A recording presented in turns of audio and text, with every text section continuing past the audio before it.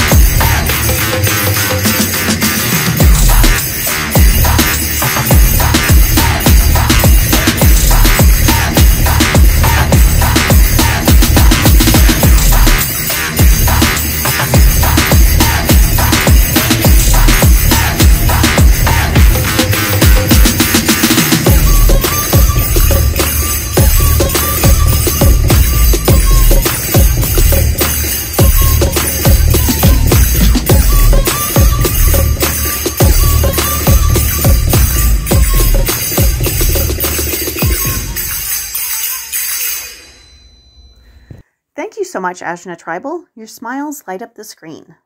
This is Karen again, and I have to say that you have just demonstrated 3 of the things that I have missed most over this past year: dancing in person, formations, and zills.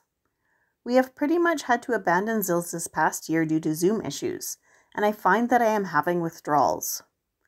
So maybe now would be a good time to tell our students all of the evil, or maybe I should say fabulous ways we will be practicing zills once we restart in-person classes.